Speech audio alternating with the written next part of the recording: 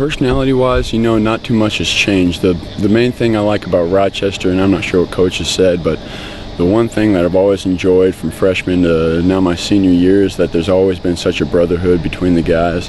I mean, we all want to be out here and play for each other, and that's what we're here to do. Whether we win or lose, definitely want to win, by the way, but it's everything's for each other, and that's the way it's going to stay. Well, we have a full senior line this year, and I'm so excited. I've been playing with these guys since back in 6th grade. I know all their personalities, all their weaknesses, all their strengths, and I think that's going to play real well on the field too.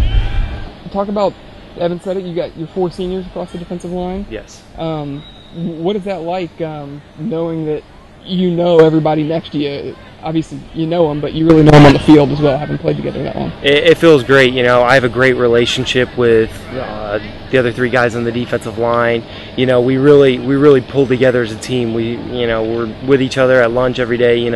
We plan together, defensive line stuff, and we really help each other out. And it's really good to have them too, because not only are they other seniors on the team, so they're going to do it right, but they're people that you know and trust and that you love as brothers. And so that's something that I'm really looking forward to play with those guys all year long. He's a special player, and he's extremely athletic, quick off the ball.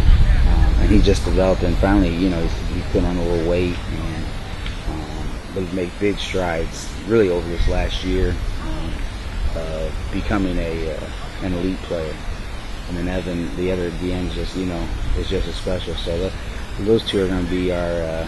And I told people we're going to go as they go, and that's unusual for you to say about 2 DNs. Usually it's quarterback, running back, receiver, something like that. But man, it's going to be our 2 defensive ends. So.